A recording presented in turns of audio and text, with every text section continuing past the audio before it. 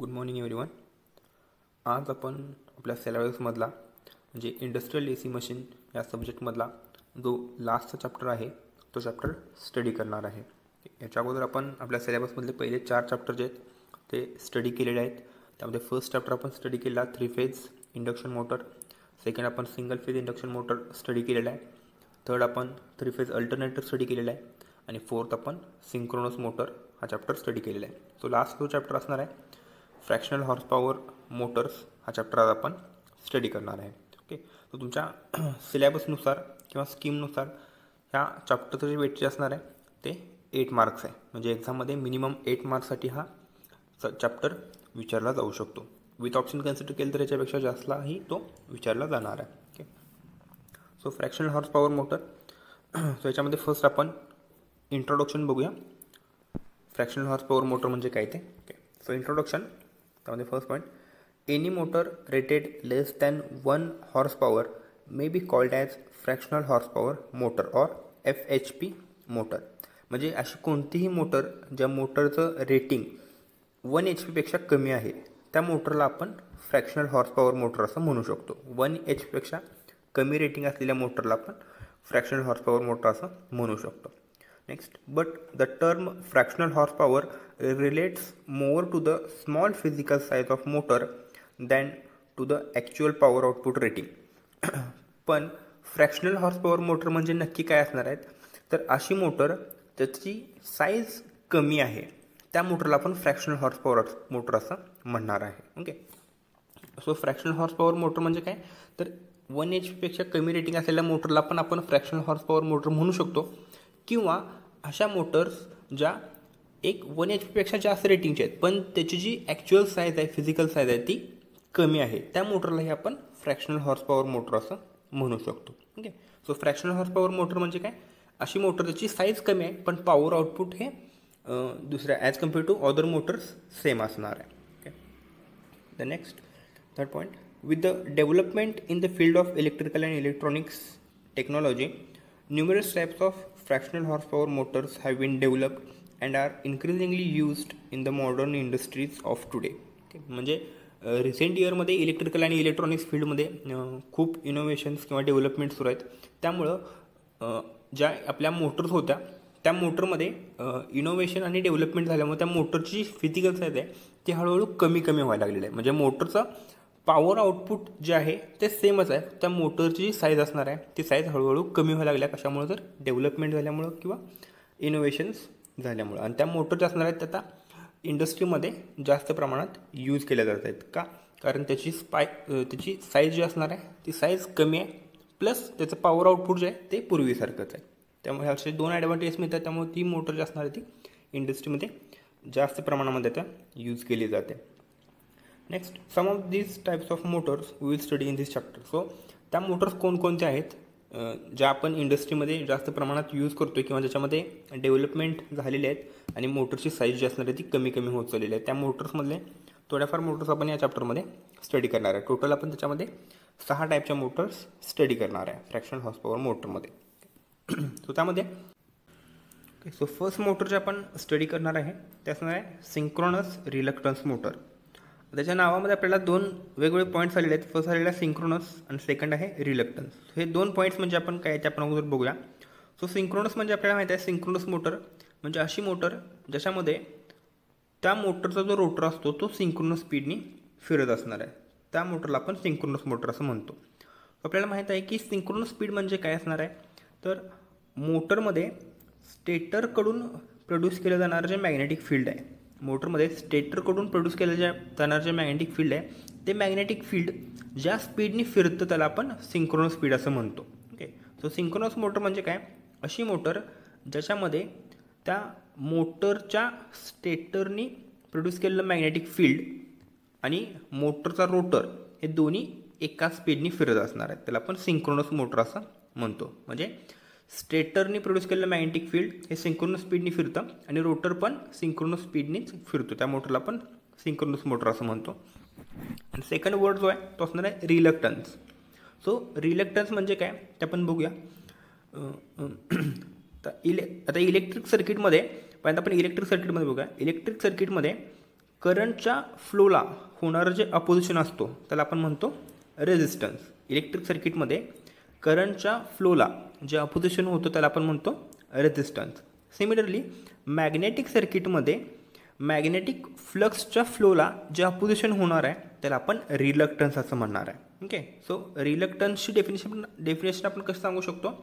In magnetic circuit the opposition offered to the flow of magnetic flux is called age reluctance. म्हणजे magnetic सर्किटमध्ये magnetic फ्लक्सच्या फ्लोला होणारं जे opposition असणार आहे त्याला आपण रिलक्टन्स असं म्हणणार आहे. ओके, आपण या टाईपच्या मोटरमध्ये सिंक्रोनस रिलक्टन्स मोटरमध्ये हे दोन्ही पॉईंट्स आपण यूज करणार आहे. म्हणजे रिलक्टन्स प्रॉपर्टी काय असणार आहे आणि ही मोटर सिंक्रोनस स्पीडनी कशी फिरणार आहे हे आपण बघणार आहे. ओके, सो त्यामध्ये आपण फर्स्ट पॉईंट बघा, कन्स्ट्रक्शनल फीचर्स. म्हणजे मोटरमध्ये कन्स्ट्रक्शन डिटेल्स कसे असणार आहेत ते. त्यामध्ये first point, the stator of this type of single phase synchronous motor is similar to that of single phase induction motor, either resistance split phase और capacitor split phase. Okay, म्हणजे synchronous reluctance मोटरचा जो stator आहे त्या स्टेटरचं construction हे similar to single phase induction मोटरसारखं आहे. So आपण second चॅप्टरमध्ये single phase induction motor study केलेला आहे, त्यामध्ये आपण स्टेटरचं कन्स्ट्रक्शन डिटेलमध्ये स्टडी केलं होतं. सो या मोटरमध्ये सिंक्रोनस रिलक्टन्स मोटरमध्ये तो जो स्टेटर असणार आहे तो stator same single phase induction मोटरसारखा असणार आहे. ओके, मग इंडक्शन मोटरमध्ये पण टाईप्स होते. रेझिस्टन्स स्प्लिट फेज टाईप होती, कॅपॅसिटर स्प्लिट फेज टाईप होती आणि शेडेड पोल टाईप मोटर पण होती. सो ह्या मोटरचा जो स्टेटर होता तसाच सेम स्टेटर हा सिंक्रोनस रिलक्टन्स मोटरचा असणार आहे. आता जो स्टेटर कसा होता ते मी तुम्हाला एक शॉर्टमध्ये डायग्राम ड्रॉ करून दाखवतो. सो आपण जर रेझिस्टन्स स्प्लिट फेज मोटर बघितली तर त्याच्यामध्ये दोन वाइंडिंग होते. एक पहिलं होतं जे होतं मेन वाइंडिंग, सेकंड जे होतं ते ऑक्झिलरी वाइंडिंग होतं. ओके, सो हे असणार आहे ऑक्झिलरी वाइंडिंग, हे होतं त्याचं मेन वाइंडिंग. सो स्टेटरवरती असे दोन वाइंडिंग होते, एक होतं मेन वाइंडिंग, दुसरं होतं ऑक्झिलरी वाइंडिंग. आणि याच्या ऑक्झिलरी वाइंडिंगच्या सिरीजमध्ये आपण इथे काही रेझिस्टन्स कनेक्ट केला होता, त्यामध्ये आपण resistance split phase induction motor असं म्हणत होतो. किंवा ह्या रेझिस्टन्सच्या ऐवजी जर तुम्ही इथे कॅपॅसिटर कनेक्ट केला तर त्या मोटरला आपण म्हणणार आहे capacitor split phase induction motor. So या टाईपचं कन्स्ट्रक्शन हे सिंगल फेज इंडक्शन मोटरमध्ये आपण स्टडी केलेलं आहे. सो सेम त्याच टाईपचं कन्स्ट्रक्शन हे सिंक्रोनस रिलक्टन्स मोटरमध्ये असणार आहे. फक्त स्टेटरचं कन्स्ट्रक्शन हे असं असेल, म्हणजे स्टेटरवरती एक मेन वाइंडिंग असणार आहे, एक ऑक्झिलरी वाइंडिंग असणार आहे आणि त्या ऑक्झिलरी वाइंडिंगच्या सिरीजमध्ये either resistance or capacitor connect केला असणार आहे. असं त्याचं स्टेटरचं कन्स्ट्रक्शन असणार आहे. The next second point, the rotor has silent poles without any winding for DC excitation.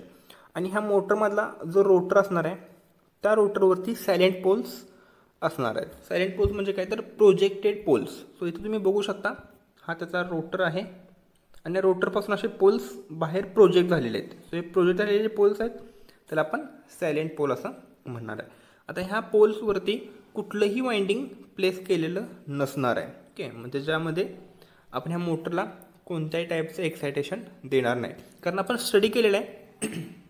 आपला जो फोर्थ चॅप्टर होता सिंक्रोनस मोटर, त्यामध्ये आपण स्टडी केलेला आहे सिंक्रोनस मोटर जर सिंक्रोनस स्पीडनी फिरवायची असेल तर त्या मोटरच्या रोटर वाइंडिंगला आपल्याला एक्सायटेशन द्यायला लागतं, त्यावेळी ती मोटर सिंक्रोनस स्पीडनी फिरते. पण आता या पॉईंटमध्ये आपण सिंक्रोनस मोटर स्टडी करणार आहे, फक्त आपण कुठलंही एक्सायटेशन त्याला देणार नाही आहे. ओके, सो ह्या मोटरचा जो रोटर आहे त्याच्यावरती सायलेंट पोल्स आहेत आणि त्या पोल्सवरती कुठल्याही टाईपचं वाइंडिंग प्लेस केलेलं नसणार आहे. वाइंडिंगच्या ऐवजी काय केलं असणार आहे तर ह्या रोटरचे हा रोटरचा जो फेस असणार आहे ह्या फेसमध्ये इथं कॉपरचे बार्स इन्सर्ट केले असणार आहेत. तो इथे डायग्राममध्ये तुम्ही बघू शकताय त्या रोटरच्या फेसमध्ये असे सर्क्युलर टाईपचे होल्स दाखवले. त्याच्यामध्ये काय करतात तर त्याच्यामध्ये कॉपरचे बार्स असणार आहेत ते इन्सर्ट केले जातात आणि हे कॉपरचे बार्स दोन्ही एंडला एकमेकांना शॉर्ट सर्किट केले जातात. म्हणजे या एंडला पण आणि त्याच्या अपोजिट एंडला पण ते एकमेकांना शॉर्ट केले जाणार आहेत. सो हे कॉपरचे जे बार्स असणार आहेत ते डॅम्पर वाइंडिंग म्हणून ॲक्ट होणार आहे. सो हे असेल सिंक्रोनस रिलक्टन्स मोटरचं कन्स्ट्रक्शन. सो याच्यामध्ये आणखी एकदा मी कन्स्ट्रक्शन सांगतो. ह्या मोटरचा जो स्टेटर आहे तो सेम सिंगल फेज इंडक्शन मोटरसारखा आहे. म्हणजे ह्या स्टेटरवरती 2 वाइंडिंग असणार आहेत. एक मेन वाइंडिंग असेल, एक ऑक्झिलरी वाइंडिंग असेल. ऑक्झिलरी वाइंडिंगच्या सिरीजमध्ये जर रेझिस्टन्स असेल तर ती रेझिस्टन्स स्प्लिट फेज मोटर होणार आहे, किंवा कॅपॅसिटर असेल तर कॅपॅसिटर स्प्लिट फेज मोटर होणार आहे. सो ह्या मोटरचा स्टेटर हा सिंगल फेज इंडक्शन मोटरसारखा आहे. सेकंड, ह्या मोटरचा जो रोटर आहे त्या रोटरवरती सायलेंट पोल्स आहेत, म्हणजे प्रोजेक्टेड पोल्स आहेत, बाहेरच्या डायरेक्शनमध्ये आलेले पोल्स आहेत. त्या पोलवरती कुठल्याही टाईपचं वाइंडिंग नाही आहे. फक्त त्या पोलच्या फेसमध्ये कॉपरचे बार्स इन्सर्ट केलेत आणि ते कॉपरचे बार्स दोन्ही एंडला एकमेकांना शॉर्ट सर्किट केलेले असणार आहेत. त्यामुळे हे जे कॉपरचे बार्स आहेत हे टेम्पर वाइंडिंग म्हणून ॲक्ट होणार आहेत. सो अशा प्रकारचं कन्स्ट्रक्शन हे सिंक्रोनस रिलक्टन्स मोटरमध्ये आपल्याला बघायला मिळणार आहे. आता याचा नेक्स्ट पॉईंटमध्ये आपण याचं वर्किंग कसं होणार आहे ते स्टडी करूया. So next, principle of operation.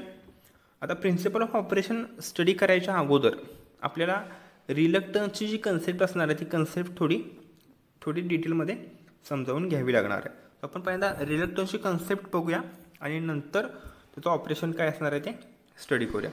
So मी तुम्हाला सांगितलं की ह्या मोटरमध्ये रिलक्टन्स हा वर्ड आपण प्रेफर करतो आहे किंवा यूज करतो आहे, कारण ह्याच्यामध्ये रिलक्टन्स म्हणजे काय त्याची डेफिनेशन मी तुम्हाला सांगितली. रिलक्टन्स म्हणजे काय, तर मॅग्नेटिक फ्लक्सला किंवा मॅग्नेटिक सर्किटमध्ये फ्लक्सला जे अपोजिशन होणार आहे त्या अपोजिशनला आपण रिलक्टन्स असं म्हणणार आहे. ठीक आहे.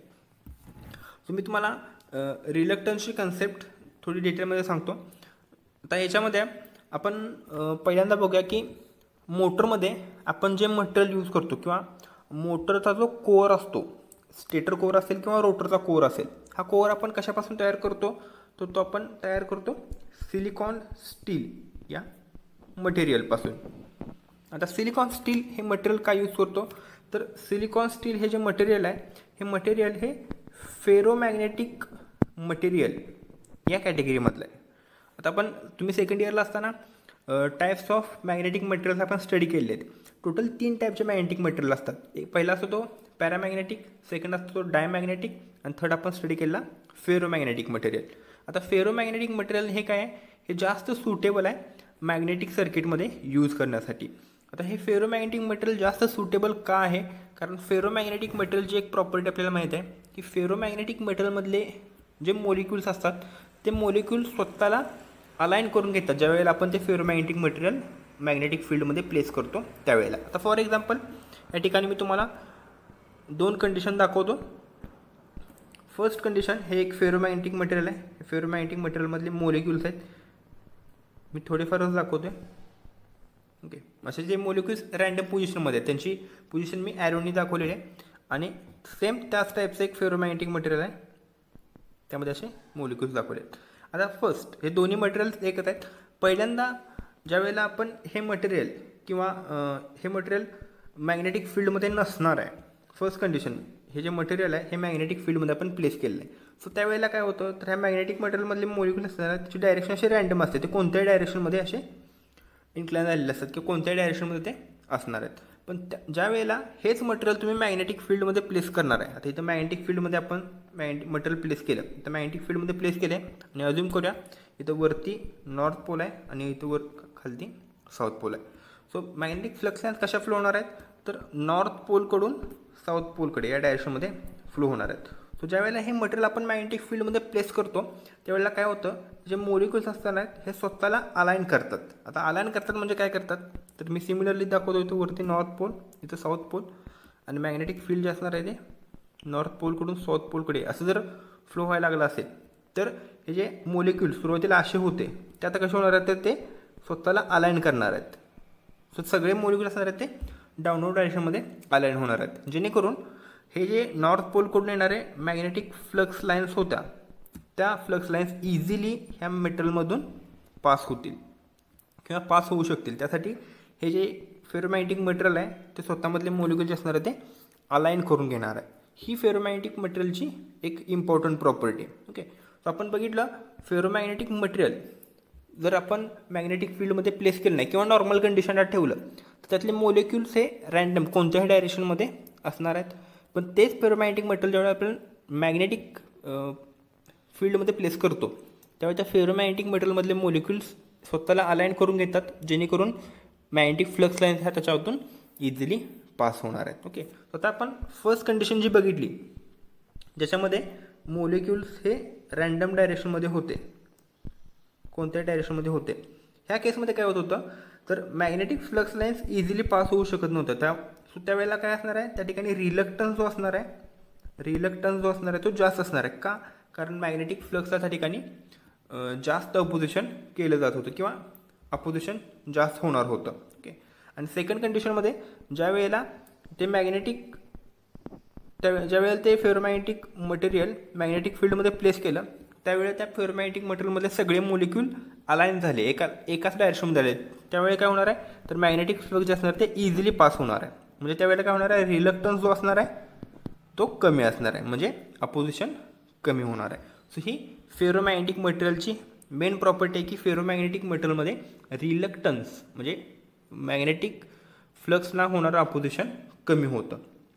त्यामुळं फेरोमॅग्नेटिक मटेरियलपासून कोर तयार केला जातात. आणि फेरोमॅग्नेटिक मटेरियलचं एक एक्झाम्पल काय आहे तर सिलिकॉन स्टील हे फेरोमॅग्नेटिक मटेरियलचं एक्झाम्पल आहे. त्यामुळे मोटरमध्ये स्टेटरचा कोर तयार करण्यासाठी किंवा रोटरचा कोर तयार करण्यासाठी सिलिकॉन स्टील हे मटेरियल वापरतात. कारण सिलिकॉन स्टील जे मटेरियल आहे ते स्वतःमधून मॅग्नेटिक फ्लक्सना इझिली पास करून देतं.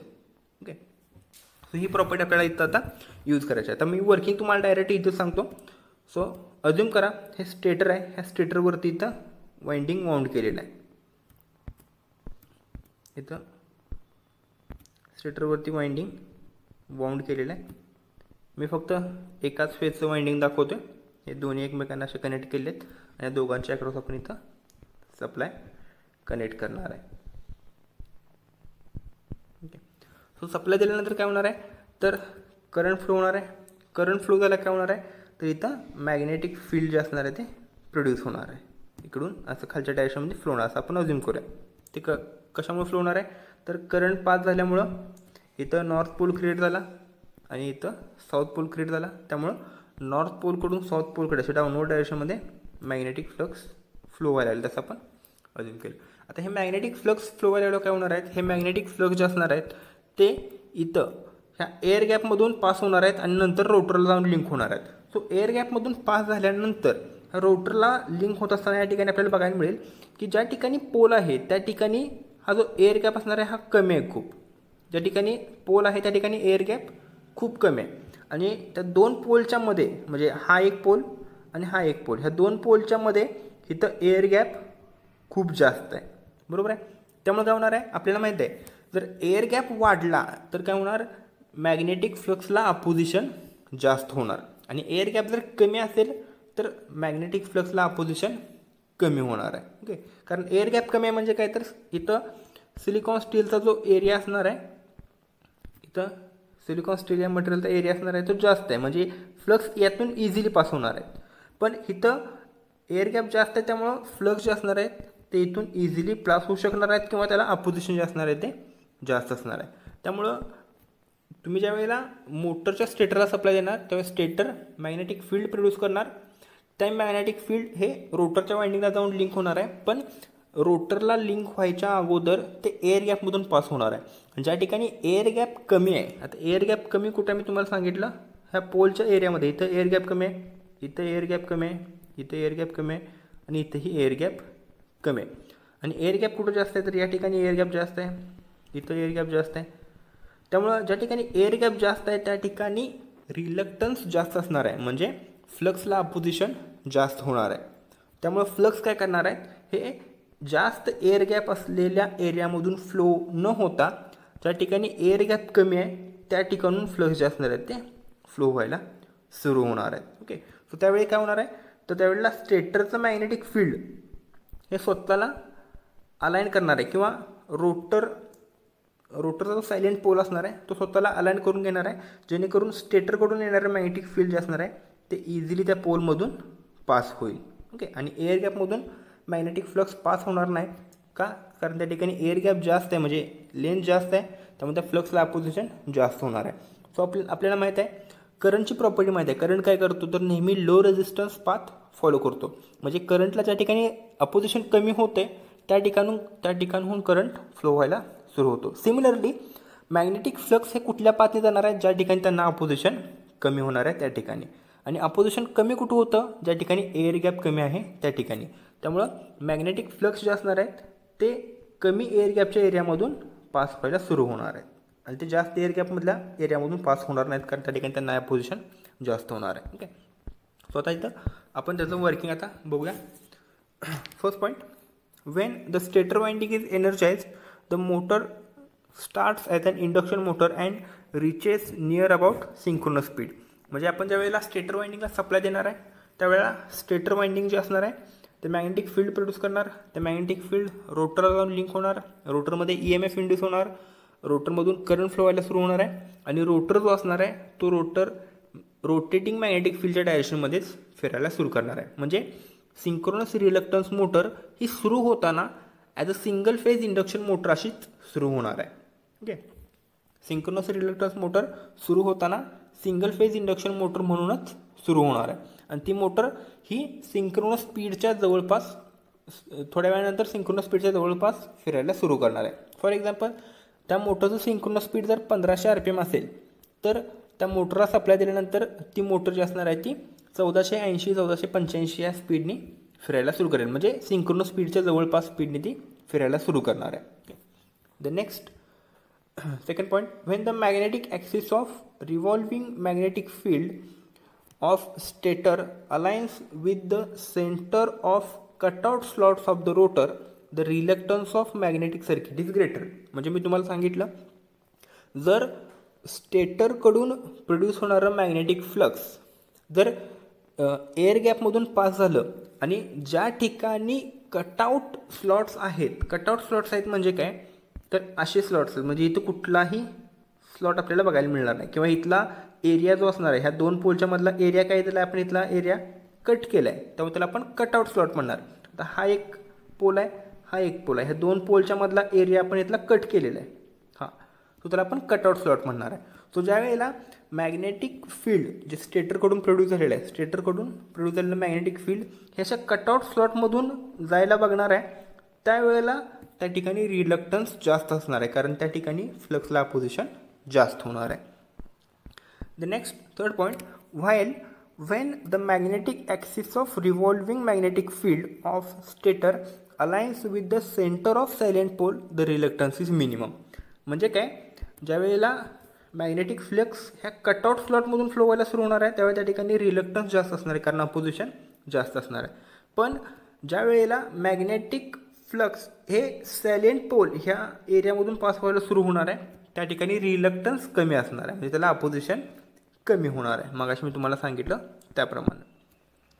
Next fourth point, this is because of डिसिमिलॅरिटी in the air gap in to condition. हे कशामुळे झालं, तर त्या दोन्ही कंडिशनमध्ये एअर गॅप जो आहे तो वेगवेगळा आहे. कारण इथं बघा या कंडिशनमध्ये इथं एअर गॅप जो आहे तो कमी आहे आणि सेकंड या कंडिशनमध्ये इथं एअर गॅप जो आहे तो जास्त असणार आहे, त्यामुळं रिलक्टन्स जो असणार आहे तो कमी जास्त असणार आहे. नेक्स्ट, दस we can say that the reluctance of magnetic circuit is a function of relative position of rotor with respect to the rotating magnetic field. So आपण याच्यावरून काय सांगू शकतो, तर मोटरमध्ये तयार होणारा जो रिलक्टन्स आहे तो रिलक्टन्स कशावरती डिपेंडंट आहे, तर तो रोटरच्या पोझिशनवरती डिपेंडंट आहे. आता फॉर एक्झाम्पल रोटरच्या पोझिशनवरती डिपेंडंट आहे. फॉर एक्झाम्पल इथं आपण वाइंडिंग कन्सिडर करूया, स्टेटरचं वाइंडिंग मगाशी दाखवल्याप्रमाणे या स्टेटरच्या वाइंडिंगला आपण सप्लाय देणार आहे. हे वाइंडिंग असं एकमेकांना शॉर्ट असेल. आता ह्या केसमध्ये ज्या वेळेला मॅग्नेटिक फील्ड प्रोड्यूस होणार आहे त्यावेळेला काय होणार आहे, आता हे मॅग्नेटिक फील्ड हे जर कटआउट स्लॉटमधून पास झालं त्यावेळेला काय होणार, त्या ठिकाणी एअर गॅप जास्त आहे त्यामुळे त्या ठिकाणी रिलक्टन्स जास्त असणार. पण जर हा रोटर जर इकडे इन्क्लाइन झाला असेल, हा रोटर जर इकडे इन्क्लाइन झाला, फॉर एक्झाम्पल इथं वाइंडिंग असेल आणि इथे एक वाइंडिंग असेल आणि ह्या वाइंडिंगला तुम्ही जर सप्लाय दिला तर या केसमध्ये काय होणार आहे, मॅग्नेटिक फ्लक्स जे असणार आहे ती इथून फ्लो होणार आहे. सो रोटर कोणत्या पोझिशनमध्ये आहे, म्हणजे वाइंडिंगच्या खाली जर कटआउट स्लॉट आला, वाइंडिंगच्या खाली जर कटआउट स्लॉट आला तर रिलक्टन्स जास्त असणार आहे. आणि सेकंड कंडिशन, वाइंडिंगच्या खाली जर पोल आला तर त्या ठिकाणी एअर गॅप कमी होतो आणि त्या ठिकाणी काय होणार आहे, रिलक्टन्स कमी असणार आहे. सो मोटरमध्ये तयार होणारा रिलक्टन्स किंवा प्रेझेंट असणारा रिलक्टन्स हा कशावरती डिपेंडंट आहे, तर रोटरच्या पोझिशनवरती आहे. म्हणजे रोटरच्या पोझिशनवरती आहे, म्हणजे वाइंडिंगच्या खाली जर कटआउट स्लॉट आला तर रिलक्टन्स जास्त आहे आणि वाइंडिंगच्या खाली जर पोल आला तर रिलक्टन्स कमी असणार आहे. सो रिलक्टन्स हे कशावरती डिपेंडंट आहे, तर रोटरच्या पोझिशनवरती डिपेंडंट आहे. The next, the variation in the reluctance causes silent pole of rotor to lock in with the rotating stator field in a position of minimum clearance. Okay, so ह्या कंडिशनमुळे म्हणजे त्या मोटरमध्ये reluctance जो आहे तो व्हेरिएबल आहे, तो त्या रोटरच्या पोझिशनवरती चेंज होतो आहे. त्यामुळं काय होणार आहे, तर त्या मोटरमधला जो रोटर असणार आहे तो रोटर हा स्टेटर बरोबर मॅग्नेटिकली लॉक होणार आहे. कोणत्या पोझिशनमध्ये, ज्या पोझिशनमध्ये त्याला कमी रिलक्टन्स भेटणार आहे त्या कंडिशनमध्ये. ओके, फॉर एक्झाम्पल काय असेल, तर मी तुम्हाला करंटची प्रॉपर्टी सांगितली. करंट काय करतो, नेहमी लो रेझिस्टन्स पाथ फॉलो करतो. सिमिलरली मॅग्नेटिक फ्लक्स काय करणार आहे, तर magnetic flux low reluctance path follow करणार आहे. So low reluctance path follow करण्यासाठी काय होणार आहे, तर मॅग्नेटिक फील्ड जे असणार आहे ते ह्या पोलमधूनच फ्लो व्हायला सुरू होणार आहे. कारण पोलमधून जर मॅग्नेटिक फ्लक्स पास झालं तर त्याला लो रिलक्टन्स पाथ मिळतो आहे. त्यामुळं काय होणार आहे, हा जो रोटर असणार आहे हा रोटर मॅग्नेटिकली लॉक होणार. कशाबरोबर, तर स्टेटरच्या मॅग्नेटिक फील्ड बरोबर. आता आपल्याला माहीत आहे, आता हा स्टेटर असेल, ह्या स्टेटरवरती वाइंडिंग असणार आहे, ह्या वाइंडिंगला तुम्ही सप्लाय देणार आहे. वाइंडिंगला सप्लाय दिला काय होतं आहे, वाइंडिंग जे असणार आहे ते रोटेटिंग मॅग्नेटिक फील्ड प्रोड्यूस करणार आहे आणि हे रोटेटिंग मॅग्नेटिक फील्ड हे रोटरच्या त्या सायलेंट पोलमधून पास होत राहणार आहे किंवा पास व्हायला बघणार आहे. का, कारण त्या रोटेटिंग मॅग्नेटिक फील्ड किंवा त्या मॅग्नेटिक फ्लक्सला लो रेझिस्टन्स पाथ किंवा लो रिलक्टन्स पाथ फॉलो करायचं आहे. त्यामुळं मॅग्नेटिक फील्ड जे स्टेटरकडून प्रोड्यूस झालं असणार आहे ते मॅग्नेटिक फील्ड हे सायलेंट पोलमधूनच फ्लो व्हायला बघणार आहे, कारण त्या ठिकाणी त्याला लो रेझिस्टन्सचा पाथ भेटतोय किंवा मिळतोय. त्यामुळे काय होणार आहे, हा जो रोटर असणार आहे हा रोटर ह्या रोटेटिंग मॅग्नेटिक फील्ड बरोबर एक प्रकारे लॉक होणार आहे. ओके, आणि तो जो रोटर असणार आहे तो त्या मॅग्नेटिक फील्डच्या स्पीडनी फिरायला सुरू करणार आहे. आता मॅग्नेटिक फील्ड कितीच्या स्पीडनी फिरतं, तर सिंक्रोनस स्पीडनी. सो सिमिलरली ह्या मोटरचा जो रोटर असणार आहे तो सिंक्रोनस स्पीडनी फिरायला सुरू करणार आहे. ओके, सो अशा प्रकारे ही सिंक्रोनस रिलक्टन्स मोटर जी असणार आहे ती ऑपरेट होणार आहे. ओके, सो मी तुम्हाला आणखी एकदा सांगतो शॉर्टमध्ये. सिंक्रोनस रिलक्टन्स मोटरमध्ये रोटरवरती स्लॉट्स कटआउट केले जातात. स्लॉट्स कटआउट केलेत म्हणजे काय, तर या ठिकाणी हा एक पोल आहे आणि हा एक पोल आहे. ह्या सगळ्या दोन पोलच्या मधला जो एरिया आहे तो कट केलेला आहे, त्यामुळे ते पोल्स असे प्रोजेक्ट झाल्यासारखे आपल्याला दिसत आहेत. सो याला आपण म्हणतो कटआउट स्लॉट. आणि सेकंड असणार आहे ते असणार आहेत सायलेंट पोल्स. सो ज्या ठिकाणी सायलेंट पोल आहे त्या ठिकाणी आपण इथं फिजिकली बघू शकतो की ज्या ठिकाणी पोल आहे त्या ठिकाणी एअर गॅप कमी आहे आणि दोन पोलच्या मधला जो कटआउट स्लॉट आहे ह्या ठिकाणी एअर गॅप जास्त असणार आहे. सो जर मॅग्नेटिक फ्लक्स हे पोलमधून पास झाले तर त्यांना कमी अपोजिशन होतं, कारण त्या ठिकाणी एअर गॅप कमी आहे. पण जर मॅग्नेटिक फ्लक्स हे कटआउट स्लॉटमधून पास व्हायला लागले तर त्या ठिकाणी त्यांना जास्त अपोजिशन होणार आहे, कारण त्या ठिकाणी एअर गॅप जास्त आहे. सो सायलेंट पोलमधून जर फ्लक्स पास झाले तर त्याला आपण लो रिलक्टन्स पाथ असं म्हणणार आहे आणि कटआउट स्लॉटमधून जर फ्लक्स पास होत असतील तर त्याला आपण हाय रिलक्टन्स पाथ असं म्हणणार आहे. सो आपल्याला एक प्रॉपर्टी माहीत आहे करंटची प्रॉपर्टी, की करंट नेहमी लो रेझिस्टन्स पाथ फॉलो करतो. सिमिलरली फ्लक्स लाईन ज्या असतात त्या नेहमी लो रिलक्टन्स पाथ फॉलो करण्यासाठी बघतात, म्हणजे त्या ठिकाणी अपोजिशन कमी आहे त्या ठिकाणी ते मॅग्नेटिक फ्लक्स फ्लो होणार आहेत. सो आता आपल्याला माहीत आहे अपोजिशन कुठं कमी आहे, तर अपोजिशन हे ह्या पोलच्या एरियामध्ये कमी होते. सो मॅग्नेटिक फ्लक्स जे असणार आहेत ते फ्लक्स ह्या पोलच्या एरियामधूनच पास व्हायला बघणार आहेत. आता हे जे मॅग्नेटिक फ्लक्स आपण मी तुम्हाला दाखवले जे पोलमधून पास होत आहेत हे मॅग्नेटिक फ्लक्स कुठले आहेत, तर स्टेटरनी प्रोड्यूस केलेले मॅग्नेटिक फ्लक्स आहेत आणि स्टेटरनी प्रोड्यूस केलेले मॅग्नेटिक फ्लक्स हे रोटेटिंग मॅग्नेटिक फ्लक्स असतात, म्हणजे ते फिरत असतात. सो हे फिरणारे मॅग्नेटिक फ्लक्स हे काय करतात, ह्या रोटरच्या पोलमधून पास व्हायला बघणार आहेत आणि हे फिरतायत. त्यामुळं काय होणार आहे, हा जो रोटर असणार आहे हा रोटर पण त्या मॅग्नेटिक फ्लक्स बरोबर फिरणार आहे, कारण हे मॅग्नेटिक फ्लक्स जे असणार आहेत हे मॅग्नेटिक फ्लक्स त्या रोटरला फिरवणार आहेत, जेणेकरून ते मॅग्नेटिक फ्लक्स लाईन्स इझिली त्या रोटरच्या पोलमधून पास होतील. ओके, सो अशा प्रकारे ही जी मोटर असणार आहे ही मोटर फिरायला सुरू करणार आहे. आणि आपल्याला माहीत आहे ही मोटर कशामुळे फिरायला सुरू झाली, कारण रोटेटिंग मॅग्नेटिक फ्लक्स हे लो रिलक्टन्स पाथ फॉलो करतात, म्हणजे पोलमधून जायला बघणार आहेत आणि ते रोटेटिंग मॅग्नेटिक फ्लक्स हे फिरत आहेत. सो त्याच्याबरोबर तो रोटर पण फिरणार आहे, जेणेकरून मॅग्नेटिक फ्लक्स लाईन्स ह्या नेहमी त्या पोलमधून पास होत राहतील. सो अशा प्रकारे सिंक्रोनस रिलक्टन्स मोटर जी असणार आहे ती फिरायला सुरू करणार आहे आणि ती सिंक्रोनस स्पीडनी फिरत राहणार आहे, कारण त्या मोटरमधले जे रोटेटिंग मॅग्नेटिक फ्लक्स आहेत, स्टेटरकडून प्रोड्यूस केले जाणारे रोटेटिंग मॅग्नेटिक फ्लक्स आहेत, हे फ्लक्स हे त्या रोटरच्या लो रेझिस्टन्स पाथमधून फ्लो होणार आहेत आणि त्याच्याबरोबर त्या रोटरचा पोल असणार आहे ते आपल्याबरोबर घेऊन फिरणार आहे. ओके, अशा प्रकारे ती मोटर जी असणार आहे ती फिरायला सुरू करणार आहे. ओके, द नेक्स्ट पॉईंट आपण बघण्यात असणार आहे टॉर्क स्पीड कॅरेक्टरिस्टिक. ओके, त्याच्यामध्ये torque speed characteristic of typical induction start synchronous reluctance motor is as shown below.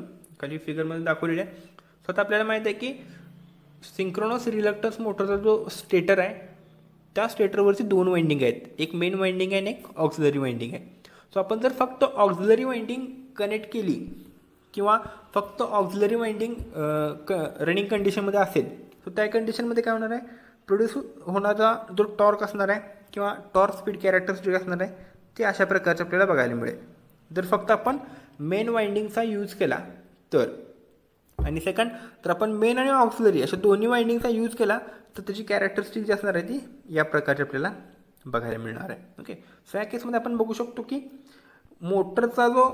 मोटरचं जे स्पीड असणार आहे ते स्पीड काय असणार आहे तर ऑलमोस्ट कॉन्स्टंट राहणार आहे, किंवा ही मोटर जी असणार आहे ती कॉन्स्टंट स्पीडनी रन करते किंवा त्याची ती कॅरेक्टरिस्टिक असणार आहे की मोटर कॉन्स्टंट स्पीडनी रन होत राहणार आहे. Okay, so next point from figure it is observe that the starting torque of such motor depends upon the rotor position.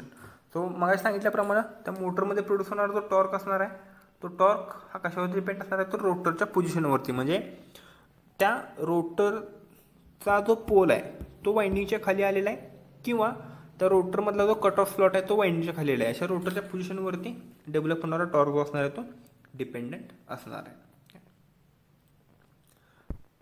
The next point असेल रिव्हर्सल ऑफ रोटेशन, म्हणजे ह्या मोटरची डायरेक्शन आपण कशी reverse करू शकतो. सो त्याच्यामध्ये the direction of such motor can be reverse bye reversing as the connection of main winding or auxiliary winding. म्हणजे सिंगल फेज इंडक्शन मोटरमध्ये आपण जशी मोटरची डायरेक्शन रिव्हर्स करू शकत होतो तशीच सिमिलरली आपण ह्या मोटरची पण डायरेक्शन रिव्हर्स करू शकतो. कसं काय करायचं त्यासाठी तर तुम्ही एकतर मेन वाइंडिंगचे कनेक्शन्स इंटरचेंज करायचे आहेत किंवा ऑक्झिलरी वाइंडिंगचे कनेक्शन्स इंटरचेंज करायचे आहेत. तर दोन्ही वाइंडिंगपैकी कुठल्याही एका वाइंडिंगचे कनेक्शन्स तुम्ही जर इंटरचेंज केले तर मोटरची फिरण्याची डायरेक्शन रिव्हर्स होणार आहे किंवा मोटर रिव्हर्स डायरेक्शनमध्ये फिरणार आहे, दोघांपैकी कुठल्याही एका वाइंडिंगचे कनेक्शन रिव्हर्स केले तर. नेक्स्ट पॉईंट असेल ॲप्लिकेशन. आता हे मोटर ह्या टाईपच्या मोटर्स कुठे यूज केले जाणार आहेत त्यामध्ये फर्स्ट असेल signalling devices, next recording instruments, next clocks असतील, नेक्स्ट असेल timing devices, next टेलिप्रिंटर्स, sound recording devices असतील, साऊंड प्रोड्युसिंग डिव्हायसेस असतील, कंट्रोल ॲपरेट्स असतील किंवा ऑटोमॅटिक रेग्युलेटर्स असतील. सो अशा टाईपच्या इन्स्ट्रुमेंट्समध्ये ह्या सिंक्रोनस रिलक्टन्स मोटर्स असणार आहेत त्या यूज केल्या जाणार आहेत. सो एक्झाममध्ये जर विचारलं तर तुम्हाला कोणतेही यातले 4 ॲप्लिकेशन्स लिहिता आले पाहिजेत. ओके, सो असेल आपली synchronous reluctance motor. Okay, thank you.